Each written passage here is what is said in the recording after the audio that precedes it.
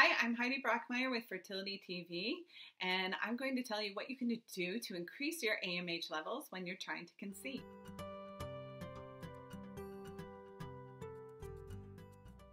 If you've been told by your doctor that you have low AMH, they may have said there's nothing you can do to improve the number.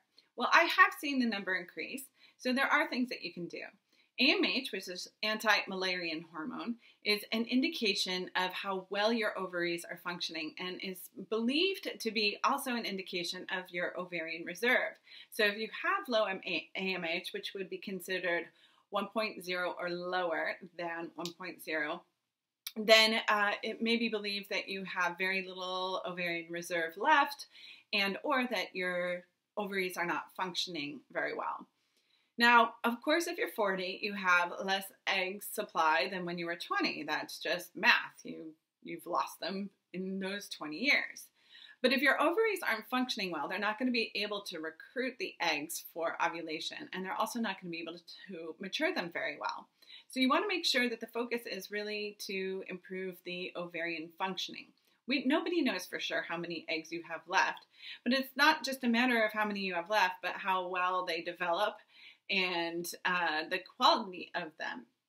So you may have more left than your AMH would indicate if your ovaries just aren't recruiting them. But even if you don't have as many left as would be ideal, you want to make sure that your ovaries are doing the best that they can do to recruit them and mature.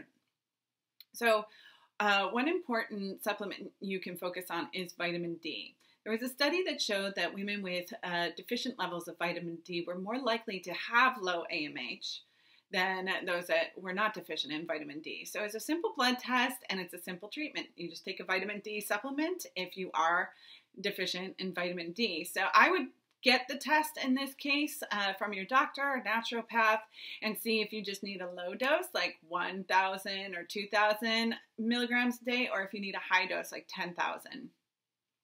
Another good supplement is L-arginine. It's been shown to improve circulation to your ovaries and also to help with egg quality. But you should take 4 to 5 grams of it for it to make a difference. Now, if you have any autoimmune or inflammatory issues like lupus, if you have allergies or endometriosis, I suggest you watch my endometriosis video for some tips on managing that, because that can affect your ovarian function. For instance, if you have endometriosis on your ovaries. One of the goals is to increase circulation to your ovaries, and a castor oil pack and abdominal massage are really great ways for doing that. I have videos that give you instructions on how to use both of those tools, so you can check those out. Also, Chinese medicine, acupuncture, acupressure, and herbs are excellent tools. I've used all of these tools in my clinic, as well as through the program that I teach women to use self-acupressure called Total Fertility Wellness. So women in my clinic, as well as globally, I've helped to increase their AMH levels through these tools. So I would really encourage you to use them. In fact, you can sign up for the free acupressure video here at the link below, and it will help to increase circulation to your ovaries, as well as to help with hormones and balancing the hormones that go to your ovaries. Make sure you're also reducing stress. I see stress as a huge factor with AMH, and I've seen women who have taken measures to reduce their stress in their life and get more rest and breathe. And I've seen that alone make the difference in them successfully increasing their AMH levels. Another great tool is bone broth. So bone broth is been used in Chinese medicine, and now it's kind of a health trend outside of just Chinese medicine world. But it's very good at nourishing your body and nourishing your ovaries. So I have a blog post with a recipe for bone broth, and I'll put that below.